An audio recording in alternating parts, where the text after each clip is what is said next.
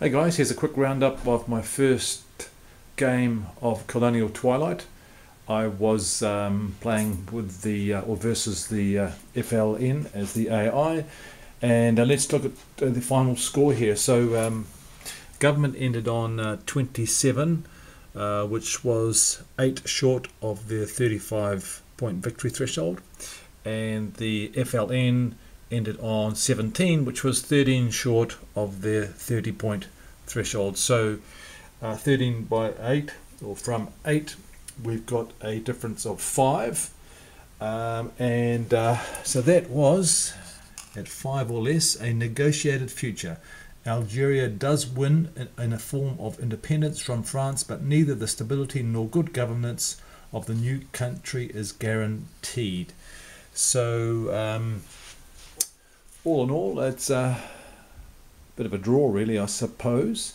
This is the state of the map at the end of the game, and I'm absolutely certain I didn't play the AI 100% correctly. I'm sure I made quite a few mistakes.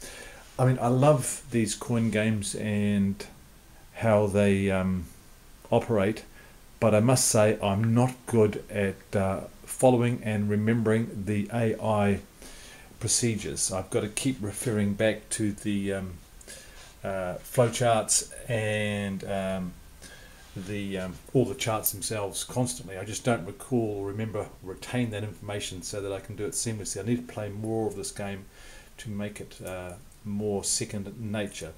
So the good things about Colonial Twilight, though, is that it plays much quicker than the other AI games or the other coin games, in such that the AI is every second turn and then it's back to you.